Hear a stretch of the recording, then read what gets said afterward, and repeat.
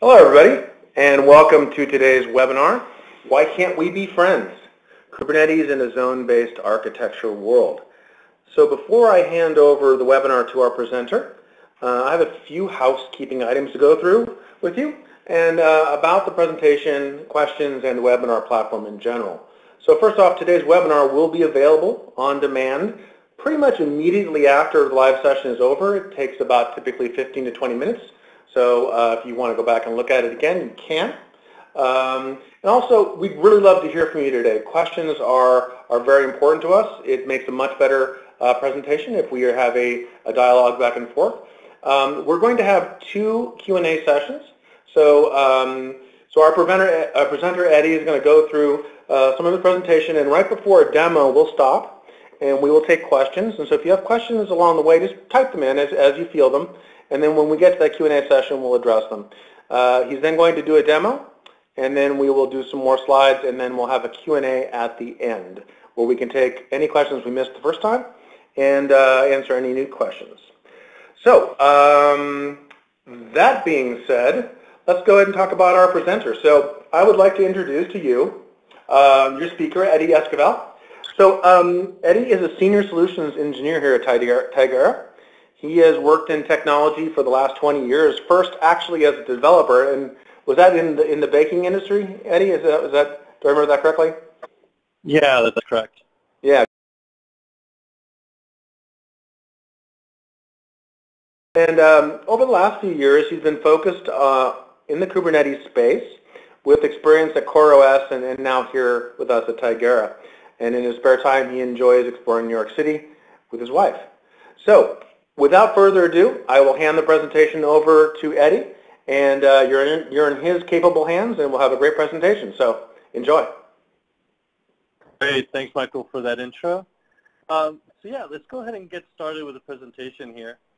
The first thing I wanted to discuss was this notion of a zone-based architecture, and essentially a zone-based architecture, as we know it, in the data center, well, it's going to have a few zones. There's going to be the zone that describes the front-end apps that maybe have access to the internet. There may be a middle tier zone where you stick kind of the business logic, and then the treasure of the kingdom, so to speak, are in the restricted zone. And these are generally the best practices for a data center today, right? And it gives you some definite benefits, right? For example, it allows you to establish boundaries between the applications, allows you to detect any sort of traffic that goes between the firewalls. You're going to be able to have visibility into that. And last but not least, you're going to be able to limit the the blast radius if there is going to be a breach of any sort. So fairly well understood network best practices in the data center. As highlighted here by this graphic. So, when we talk about zone visibility, the zone visibility really comes by virtue of the firewall, right? So you're able to see the firewall.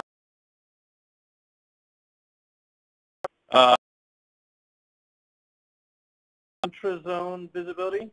We'll see people go ahead and try to hairpin traffic, all traffic, back to the firewall.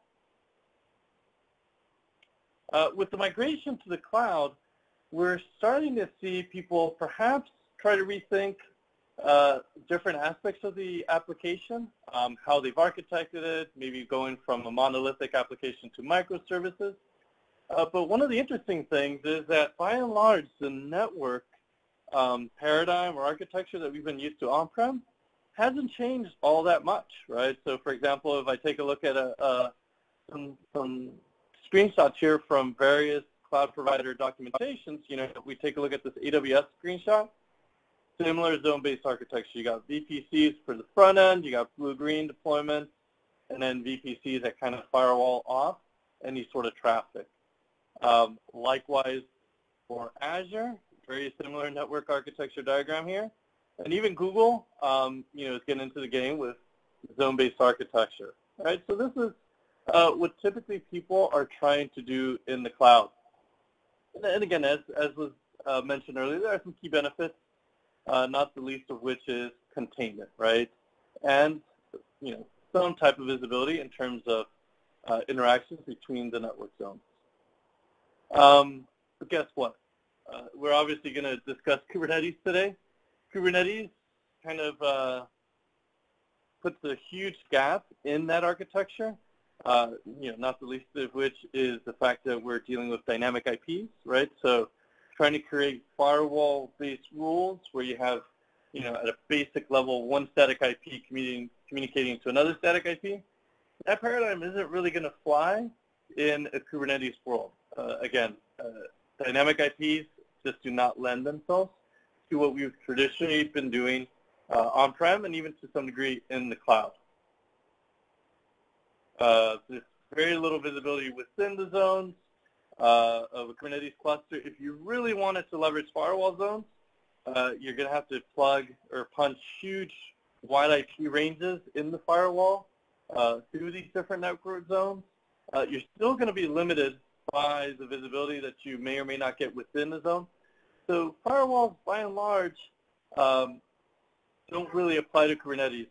Another key issue that we'll see is, for example, if you need to have access to an external service, maybe AWS RDS, maybe it's a Snowflake database or something, it really becomes an all or nothing proposition. All your pods in your Kubernetes cluster have access to it, or none of them do, right? So firewalls are a bit tough, a bit challenging within the Kubernetes ecosystem. What we once had in a traditional environment in terms of visibility really gets limited, right? So enforcing policies between network zones gets a bit hairy, right, when you're dealing with these dynamic IPs. You may get some logging and event correlation, but it's certainly not going to be enough to satisfy even the most lax of CISOs out there. So is there a better approach? And I think at this point in the conversation, I love highlighting an epiphany that I had when I read this book called The Grassland back in college many years ago. And the book was basically making a point that, hey, we're decimating our ecosystem in the Midwest, the grassland ecosystem, and that is due in large part to all this cattle that we've placed on the grassland. The way a cow eats the grass basically pulls it out from the roots and doesn't allow the grass to regrow. And the book made this interesting observation. We killed 100 million bison to put 100 million cows on the grassland. Why don't we just rethink the problem and wonder if maybe bison were tasty and we could eat bison instead of having to replace the two. All right, so an interesting epiphany, but a similar epiphany I think is merited for the conversation we're having here about Kubernetes, right? Okay, so we're moving to Kubernetes. Do we really have to stick with traditional firewalls? Is there a better way? And the answer is obviously that there is, right? Between a combination of Calico and Istio, two projects that are very near and dear to the heart to Tigera. We brought to bear Calico, the open source project, and we're heavily involved in the Istio project. With these two technologies, open source technologies, we can achieve that full interzone visibility, right? We can achieve layer 3 through layer 7 security, and we can obviously limit the blast radius should there be an intrusion within the cluster. The question we'll often get is it one or the other? Do I have to do Istio only? Do I have to do Calico only? Can I do one or the other? And the answer is both together are what really give us a strong sense of security. Layer 3 and 4 BGP IP routing, we can allow Calico to handle that. But then for the HTTP applications, the layer 7 protocols, that's where Istio really comes into the picture. And by virtue of the demo that we're going to get into in the second here, we're going to highlight how the two technologies complement each other to give us that zero trust security. But before we dive into that, I did want to just give a primer to folks on how we achieve these types of zone-based or these types of network policies within Calico. One of the key things we need to understand in Kubernetes is the notion of labels, Labels are a key ingredient to how we can achieve this. So, and again, let's also discuss the motivation for network policy, right? If we have, n services within the cluster, you have n squared possible connections. As we know, only a fraction of those are actually necessary for the application. So any of these paths that aren't used by our application are merely useful for an attacker, right? So what we really want to start to do is pare down the connectivity within the cluster to something a lot sparser, right? So for example, we know the front-end load balancers don't communicate directly to the database. So that's a line of communication that we would want to go ahead and restrict and eliminate from within the cluster. There's a notion of namespace isolation, whereas one namespace can't communicate with another namespace. And there's also finer grained isolation that we can achieve with Calico, even within a namespace. So some example use cases, right? Not a lot of folks, but some folks will actually deploy dev and test and prod instances together in the same cluster. Typically, we'll see dev and test in one cluster and maybe production in a separate cluster. Folks may have compliance issues or requirements really around PCI, HIPAA, and that's really where you need some network policies to go ahead and prove to an auditor that you have these PCI zones in your Kubernetes cluster. So one of the key concepts in how we achieve this is labels. And for most folks that have been using Kubernetes for any appreciable amount of time, we all know and leverage labels extensively, right? But for those that are perhaps new to Kubernetes, new to try and understand how policies work in this environment, labels are essentially a key value pair that is totally user-defined, that you can apply to just about any aspect of a Kubernetes deployment, right? Whether it's an application, it's a namespace itself, and there's no limit to how many key value pairs you can create. The nice thing about labels is you can actually reference pods by their labels, and we'll see how that plays an important role within network policy. When we're using labels, we can go ahead and use equality-based operators. We can do set membership, or for example, we can create a query that says, give me all the pods that equal this label and not this other label, for example. And they really are a key part of the network policy, right? So, when we go ahead and show you how to actually create the network policy here in a bit, we're going to see this notion of pod selectors and also namespace label selectors. So let's go ahead and take a look at a sample network policy. So first and foremost, you're going to notice the API version of type network policy. Kind could be any Kubernetes construct. It could be a deployment, a stateful set, a daemon set. In this case, we're focusing on the network policy. We can see that it's going to apply to, for example, a specific namespace. We can also create global network policies with Calico. And when we go ahead and select or talk about the pod selector where we match labels, notice in this case, we're going to apply this policy to any pods that has the label role:database in there. So these blue pods, these pods are going to be the ones that actually have this policy applied to them. And what we're basically going to do is we're going to go ahead and allow ingress from any front-end pods on a specific port. And by creating a policy like this, we have a default deny paradigm cluster by virtue of a policy.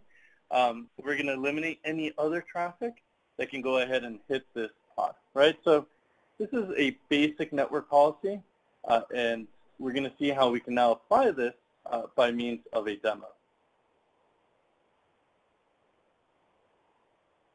And before we dive into the demo, I'd love to stop for a Q&A.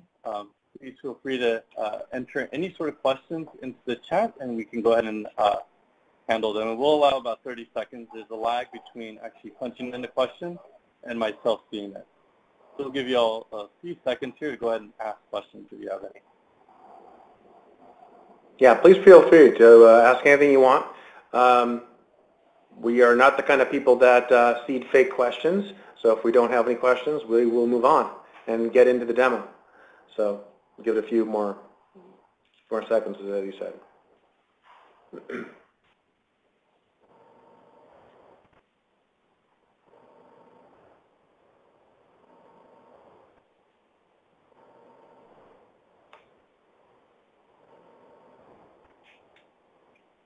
Okay.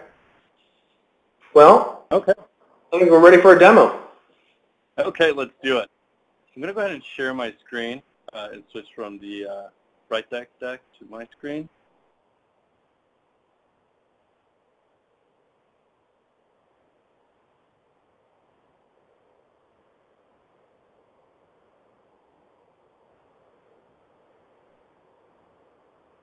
Michael, you want to let me know when you can see my screen? It's all good. Okay, awesome. So let's go ahead and dive into the demo. So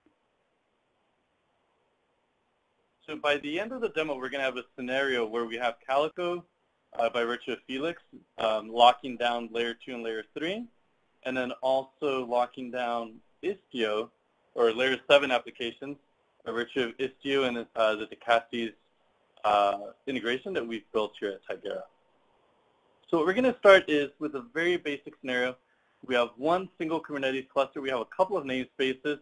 We're going to have several pods in each environment. And in a default Kubernetes deployment, this basically means that everything can talk to everything, right? So not ideal, but we're going to see how we can go ahead and whittle this down to just having the connectivity that we actually want. And for good measure, I'm going to throw in an attacking pod in there, and we're going to leverage the favorite hacking tool, kubectl, to go ahead and actually execute some pings and see what we have access to within the cluster. So one of the first things we're going to go ahead and do is drop namespace, more than namespace, actually label-based isolation, right? So what I mean is we're going to try to replicate within each one of these namespaces the basic 3-tiered architecture that we've leveraged on-premise, right? You may have a DMZ zone, you know, the front-end apps, the customer apps that are facing the internet, for example, where we have the and then the back-end app. So notice that the attacking pod actually was able to ingrain itself within this restricted zone, right? So we have a couple namespaces, and we're going to create some policies, and we'll actually see what these policies look like. So let's go ahead and take a look at that. So if we head over to a console, I have my demo scenario here. So the first thing we're going to do is we're going to go ahead and exec into the attacking pod, and we're just going to see what we have access to, right? So from the attacking pod, that red pod in the demo slide, we're going to notice that we have access to everything, right? Not ideal. So let's go ahead and actually secure by means of network policies, Calico policies to be specific, this environment a bit more. So I created some policies. Notice the policies popped up here in Tigera Secure. And if I go ahead and run the same command one more time, we're going to notice that we've gone ahead and limited the scope of what that attacking pod actually has access to, right? So we're going to see some failed pings here. But let's go ahead and take a look at what this policy actually looks like. So let's go ahead and take a look at a policy here in Tigera Secure. We're going to notice, similarly to what we described in the slides, we're going to apply this to any pod that has a label firewall zone equals restricted.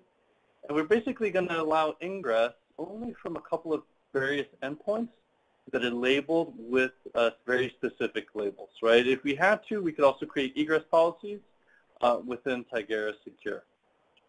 So let's go ahead and take a look at what these labels actually look like. So for example, if I take a look at the actual database YAML, we're going to notice that the database that I have running in my cluster, if I go to the top of the deployment descriptor, actually has these labels. So for example, this label is the key one that we're leveraging within this policy.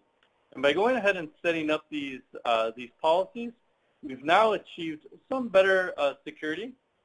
Basically, we've gone from a wide open environment to this environment, right? So we still have access from the customer the database can access the customer pods if necessary because those are in the DMZ zone.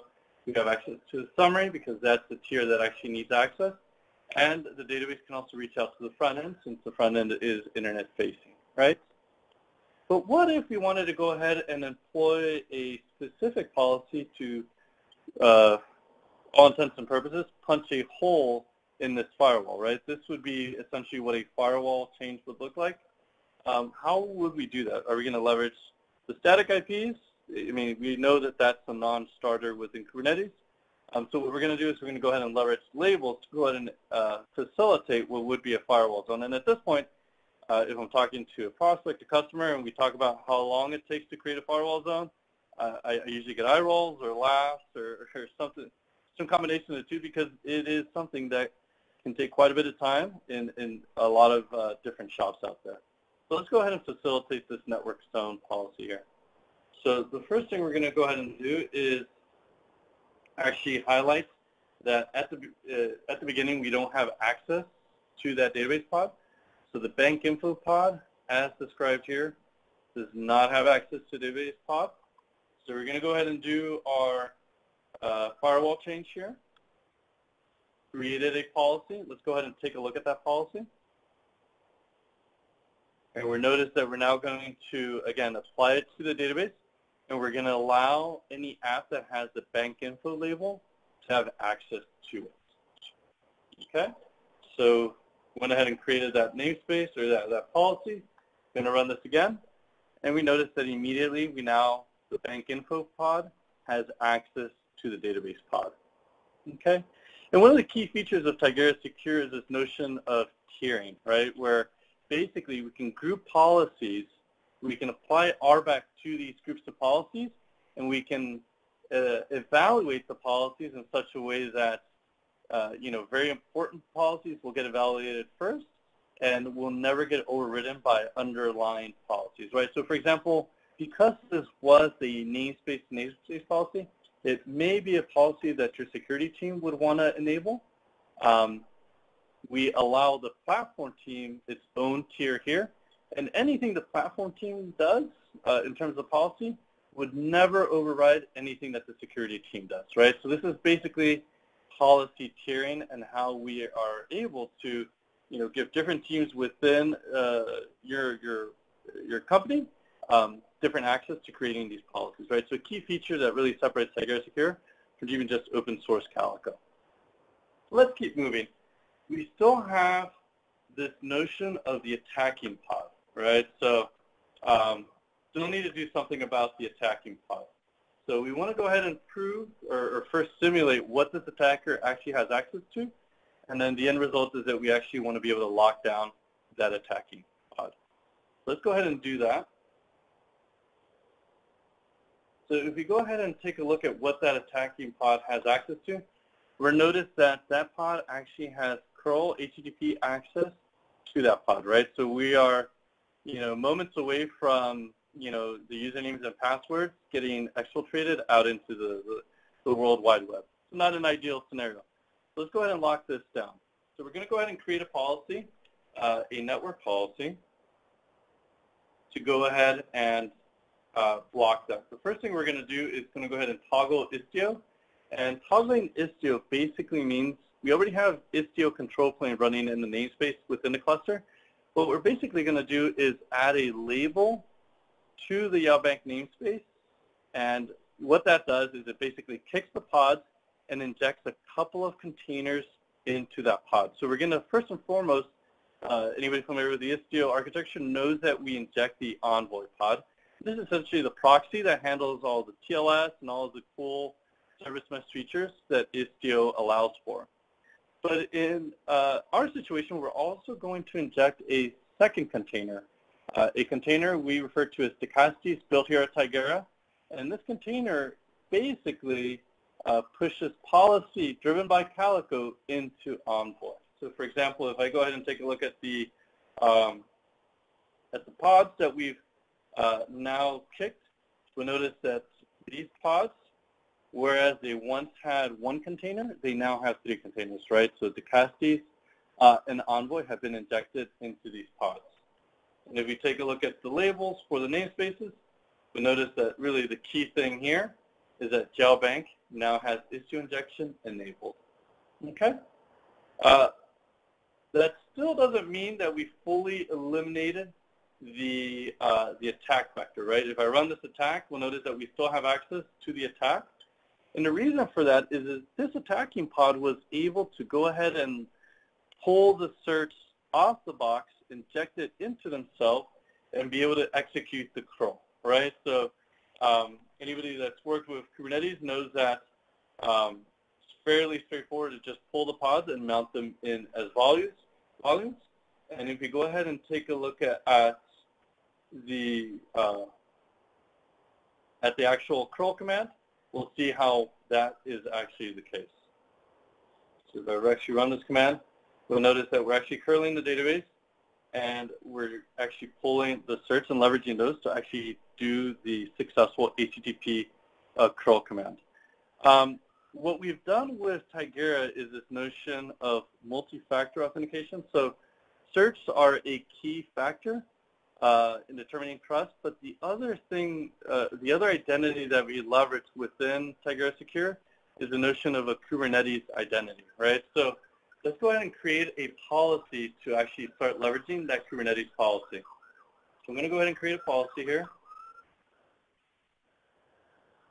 If we actually take a look at the policy here, we'll notice that before we were leveraging labels, now we're going to start leveraging a service account name, and we're going to get very specific and allow gets to very specific paths, HTTP paths, right? So what this basically does is if we run this command again, the deploy attack, we'll notice that we're now getting 403s. And what happened is, okay, yeah, you may have the search, you may have lifted the search off the box,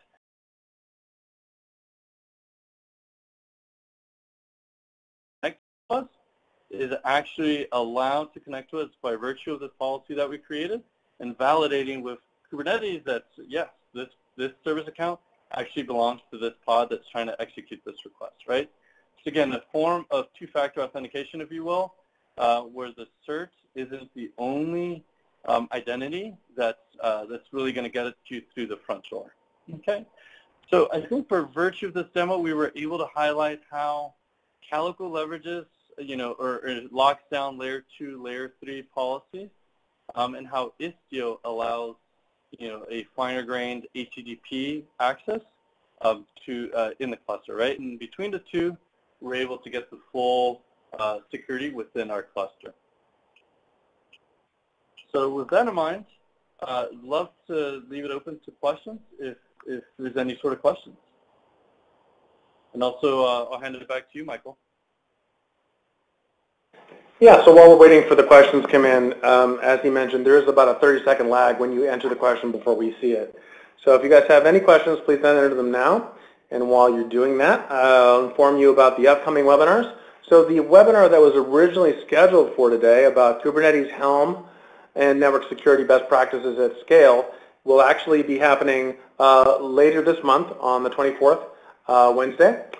We had our presenter, Brandon, injured his hand, and he was going to be doing so much demo work that he couldn't type, and so he couldn't do the webinar today. So, but he's healing and will be ready for the 24th. So do join us for that. That webinar is up and ready, and you can register for that now.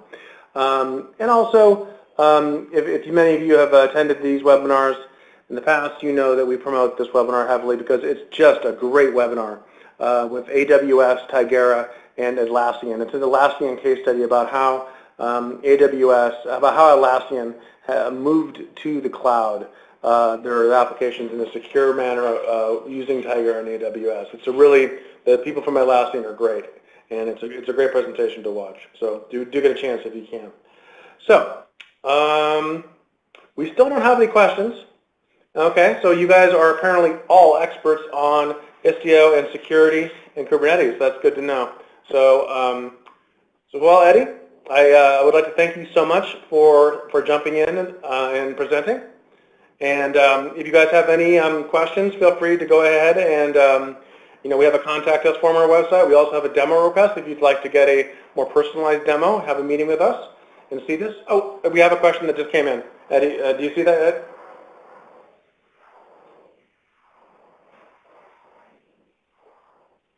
So the question is, what prevents the attacker from running these commands themselves? In other words, what is the security footprint for Tigera itself? Oh, okay, good question. So, so in terms of the identity, we go ahead to the service account identity. In terms of being able to actually create the commands, I'm leveraging the admin conf for Kubernetes, right?